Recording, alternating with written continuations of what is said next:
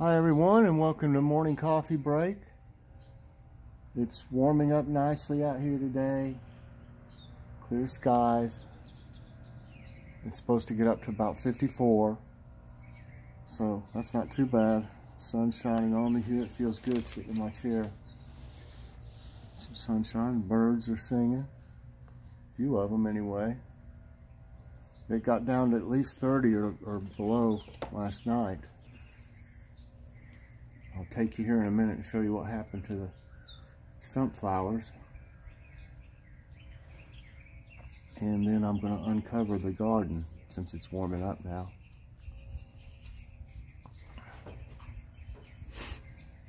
Hope everybody's doing good today. I'm doing pretty good. I want to mention I appreciate everybody's awesome support. My watch time has been blowing up lately, and a few days ago, I think it was on last Wednesday, I believe it was, when I had quite a few videos and Logan had his snack reviews, we had like 52 hours watch time for one day. That's fantastic, y'all. That's a record for me. You know, I think the closest one before that was like 45. That's like, wow, 7 more hours. So I really appreciate it, and I appreciate all my new subscribers very much. You know, I look forward to watching your content too. I'll do the best I can. I watched yesterday I probably watched 40 videos, and that's time consuming, but it's something that you got to do. You got to support each other. And, you know, I sometimes get behind if things happen, which everybody does, I'm sure. But I always try to get caught up. You know, I do get caught up, but it takes me a little while sometimes. So, just everybody be patient with each other. And we all support each other in our community here.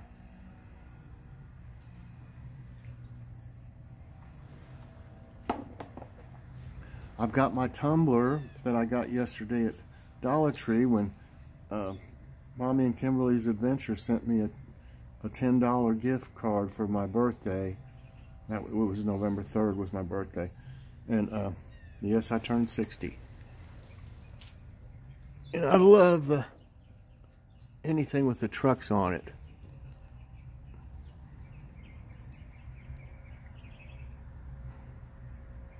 So this is my holiday coffee tumbler. It's nice. Okay, I'll take you out here. The sunflowers aren't faring too well, but there's no use in covering them up. You know, it's going to happen anyway real soon if it didn't already. And the crane is still out there. They actually took it away last night and then came back today. I guess it's too dangerous to leave it. Can you imagine what that's costing this person? I can't imagine what that's costing. I don't know what they're doing besides it.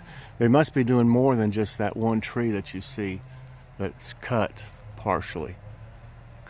Because they'll be cutting all day long on other things, and I don't see them. I think I see a guy.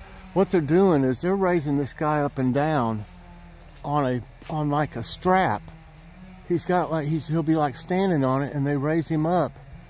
And he does stuff. That's even crazier than what he was doing the other day. You can see it moving up right now a little. That red ball.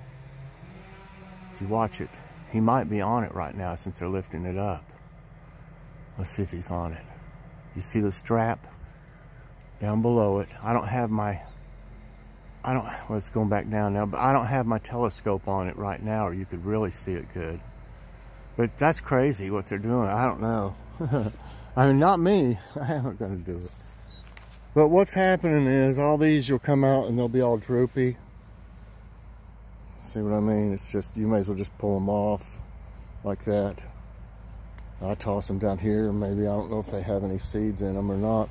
But they're going to be all like that. They're just real droopy, you know, from the cold. But as I was saying earlier, I didn't talk about it. It was yesterday, I guess. These blue ones, they don't seem, I don't know how to good you can see that. Very affected by it. See? So maybe they'll be able to, I mean, there's still more of these growing. I mean, blooming. Our little fellow down here looks okay. See the little bud in there, but this one here is starting to bend over, so I don't know if it'll work or not, but you can see what you come out, there'll be a bunch of them like this, but some of them are okay, but it's going to keep getting colder and colder, so I'd say it'll, and the foliage too, you can see, if y'all have been watching me every day, you know this was real, like, you know, soft and stuff, but I think it's gonna kill this stuff off too. I just hope with the, you know, I hope the tree, I would call it almost like a tree. I hope it survives to where it'll grow again next year. If not, I'll just plant some more of them. Yeah. That turned that old stump into something nice. And that's where I get the word stump flowers. Because that's a stump they're growing in. Hickory stump.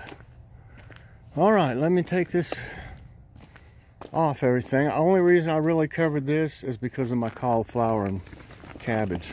I'm gonna keep doing this. I mean, why not? You know, things might survive, some of them. Some might not. You know, it looks like the habanero right now. I can see the habanero didn't do too good. Uh-oh. Guys, put you back in place. Did it get a little cold last night, guys? Yeah, I tell you what, I'm glad you put that blanket over us. Boy, we had to get really, really close together to keep warm. Yeah, I tell you what, pretty soon we're gonna have to come in before it snows. Yeah, I promise I'll be bringing you in. Yeah, the habanero, I'll just pull this one. You can see it killed it. And this one's about gone. This is orange snack box. I can at least get the seeds out of these. I hope they're mature enough. And you can see the tomatoes about got finished off. Hopefully the winter ones will be, that I'm growing, will be okay. Yeah. That's a little wilty this morning. It should perk up, and the cabbage looks okay. It's got the little bitty cabbage in there. I don't know what these are. They look like some kind of a pea. Here. Looks like it's not doing anything anyway. I think it was just mixed in with some other seeds somehow. I'll bet these peppers don't look too great either. Yep. I knew this was going to happen, y'all. I'm just trying to put it off, so yeah. I'll have to get what's left of these peppers off here today that's any count, and I mean, you can still use them like this small.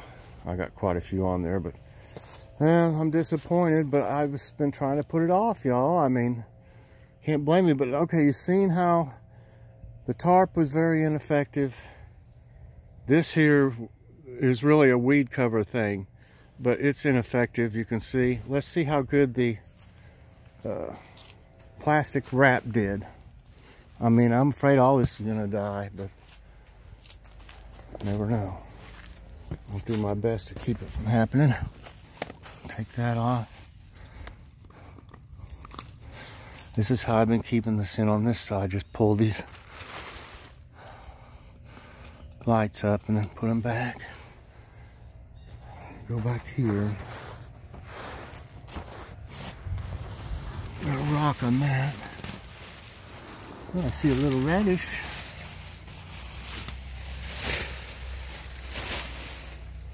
Well, these look pretty good. See if we can cover this radish up a little. This one. There's one too. So it's growing some radishes. And them look pretty good. The ones closer to the outside, it looks like it might have killed them some. Oops, I'm standing on an onion. Okay, let me get back out here, and I think that cucumber's about had it, so Okay.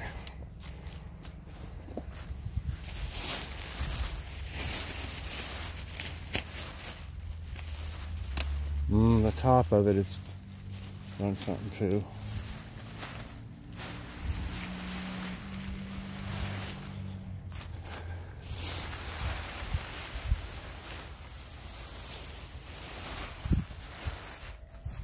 Well, all in all, I guess it could have been worse.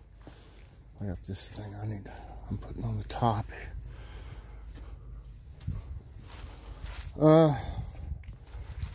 These might perk up, but some of them are okay back here. These are some kind of peppers. I don't know, the top of that one doesn't look good, and the flowers don't look good. The flower is now like translucent here, so it's killed that. But some of these that I transplanted are trying to perk up back here. Let me see if I can cover this one up a little. There we go. This is trying to actually perk up some. Maybe these will survive. These are turnips and kale back there, but the kale got choked out, I think. So all in all, this pepper plant's still hanging in there. The banana pepper. These might be banana peppers over here. The green beans are trying to hang in there, except at the top is where they're getting hit the worst. You can see the plastic was very much more effective. Look here, all this with different things. So use plastic sheeting, y'all. I got it at Dollar Tree in the painting section, I believe. You can see the turnips and kale look fine over here. So I'm happy about that. The onions look fine back there. I don't grow anything right against the house, so I can walk back through there, and plus the awning, it doesn't get as much rain because of the awning anyway back there, so I got to be able to get back behind everything. So all in all, I guess this half that I used the plastic on is looking really good. This half that I used the tarp and this whatever it is didn't do good at all. So I'll do some damage control today. I might pull up some more. I don't have room to put those tomato branches in the trash can because we got to swap this other trash can out. And that's a long story. So let's see what happens when they get some sun to them. Maybe something will perk up.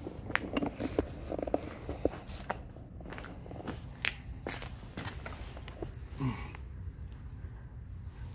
need a drink of coffee.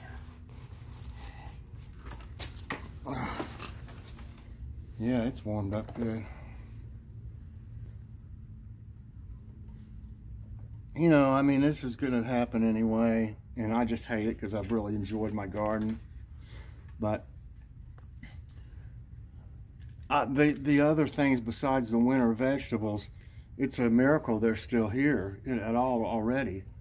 So, you know, once they go, I'll have the winter things to concentrate on.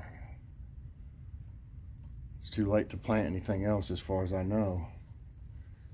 Do y'all know anything that can be planted as it gets even colder? I'm not up on that on the fall vegetables. This is the first time I've tried growing anything in the fall.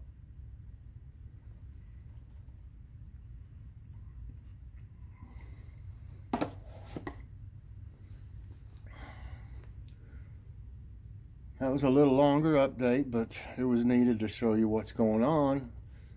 Y'all a lot of y'all have said that you were going to grow some things next year after watching, you know, you say I appreciate you say you've learned some from me. I don't know everything. I'm still learning myself, but, you know, I'm on top of it every day, and I watch every change and everything, and I've listened to a lot of suggestions that have helped me a whole lot. I appreciate any suggestions, you know, what to do, or if I'm doing something wrong. I don't mind constructive criticism at all. And next year, the things that I learned, I won't do the same mistakes. I'm not growing any cucumbers because I keep getting blight on them, and they take up a lot of space. And that's valuable back here. You can see it's just a small space, but if y'all have watched me, or if you watch my playlist, you'll see every video I made of garden videos for 2019.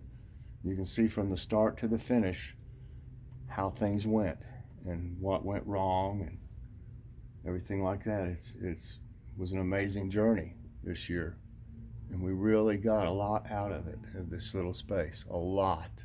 And we helped people with it too. We gave a lot of it away that wouldn't have fresh vegetables, or if they did, they would be paying a high price for something that's, you know, much inferior.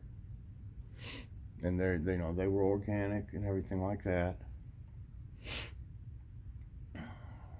So I did have to use some Sevin Dust once or twice. I had about killed something, some little fuzzy, looked like baby super small caterpillars were all over my green beans, and they were just destroying it, you know. And I had just planted my second crop, so I had to do something. But I don't like to use anything like that. Well, there's a jet over there. I don't know if you can see it or not. The sky looks great today. Hadn't been as many birds. I do believe a lot of them have gone, you know, south. I think the starlings will probably stay, a lot of them. But I don't know if y'all can see that jet over there near that tree going straight up.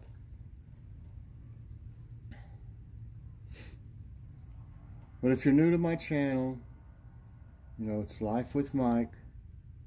I record a lot of things that happen in my life. You know, it's like a chronicle of my life. And I stay busy, as you can tell if you see how many videos I do. I try to make them all quality family videos. You know, your family can watch them. I don't think I've ever had a video that your family couldn't watch. Some of the jib jabs have a little bit of, you know, they'll show people in the background dressed a certain way or something, but you know, you're going to see that all over TV or anything. It's not anything, you know, I haven't put anything I don't think on that's vulgar or anything like that. But the jib jabs are the only thing, you know, when they're like videos of music, and I don't have any control over what's in them, so I try not to use any of them that are, I watch the whole thing real thoroughly before I decide to use it or not. So, wow, that jet's really going. Like straight up. That's crazy.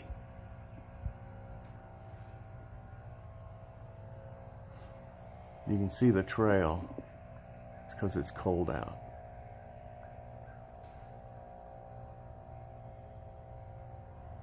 I think people like to call them chemtrails. You know, you don't know what's in those trails, they say.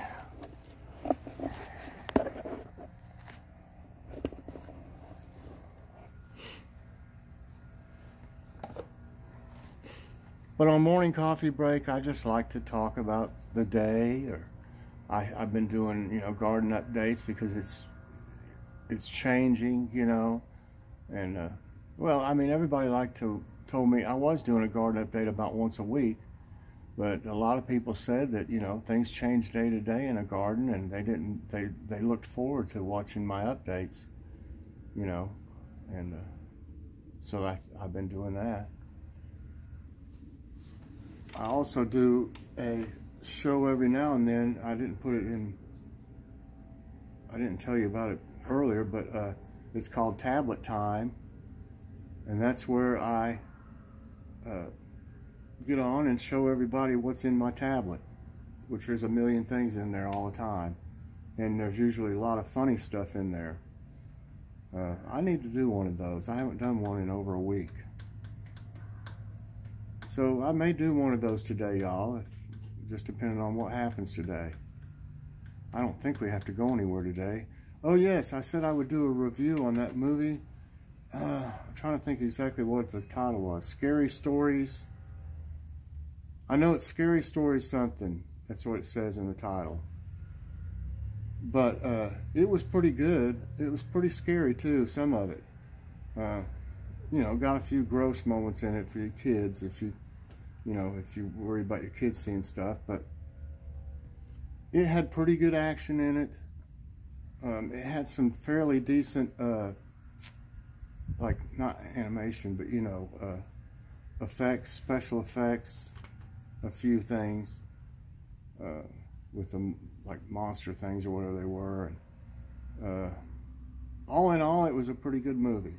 I thought that it was different, like 3 or 4 different short stories, the way it said scary stories or whatever, but it's part of the plot, like, if that makes sense.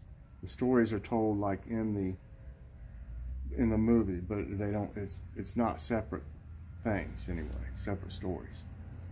So that was, you know, it was pretty good. So you know, if you like scary movies, you'll like it, I believe. So I would probably give it out of 5 stars, I would probably give it like 3.5. You know, it wasn't, you know, the best movie I've seen, but it wasn't the worst either.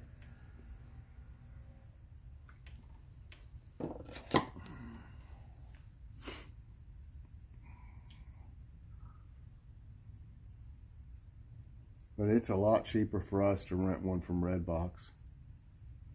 My goodness, there's another jet going straight up.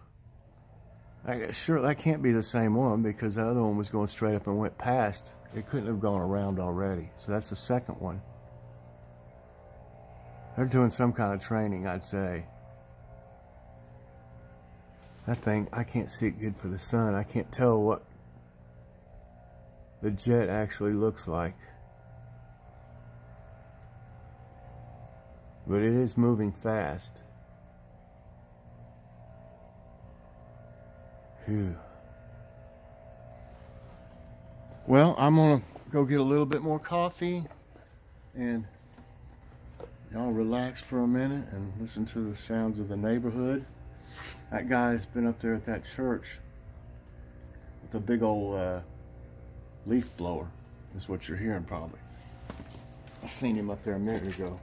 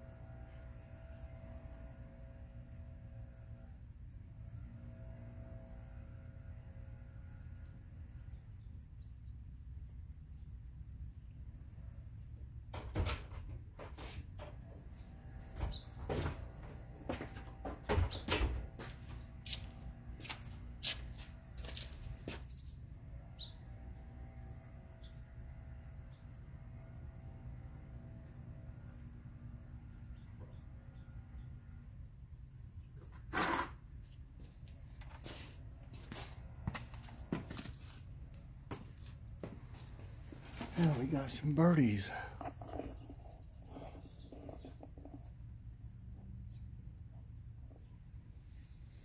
birdies. If I'd ever have enough out there, I'd use my telescope. It really gets close. It looks great. If you want to see any, go in my playlist and you'll see where the picture on the video, you know, that you show the thumbnail, you'll see it looks different. It's like up and down, and you'll see like a round circle. That's the telescope. And I was able to get pretty close with them because I was doing it from the kitchen window. That's the most I've seen at one time in about a week out there. It's good to see different ones. Those two on the right and the little ceramic one, they're different than the ones. Those look like starlings on the left. And there's a dove down at the bottom of the pole.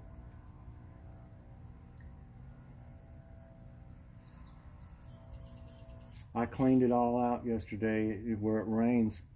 When it rains, the seeds get wet, especially in the ceramic one. And they ferment, and they smell awful, and the birds can't eat them. If the birds do eat them, they'll get drunk. Which is, you know, I'm sure it's not good for them. And so I went and emptied the big feeder out, cleaned it all out real good, cleaned out the one on the right real good, and filled them up. I'm not putting anything in that hummingbird feeder right now. I haven't seen the hummingbirds in a while. I'm thinking maybe they've took off. I haven't seen one. If I see any, I'll put something in it, but there's no use in wasting that nectar because you have to change it like every about 4 days. It was, I think, or it'll ferment too because of the sugar in it. So if you have hummingbird feeders, you know, which you get them at Dollar Tree, and everybody gets them and they don't know, you know, what to do. And if you leave that stuff in there, it'll make them sick if you leave it in too long to where it ferments. So you do have to change it regularly. So I never kept that much in it at one time. You know, just enough to where they could get some. And then that way I wasn't wasting it. I was using some ready-made nectar that I got from Aldi, which was very convenient, but I've got some bags of this powder stuff you mix from Dollar Tree that I haven't used yet. I think I'm just going to save them till next year if I don't see any more.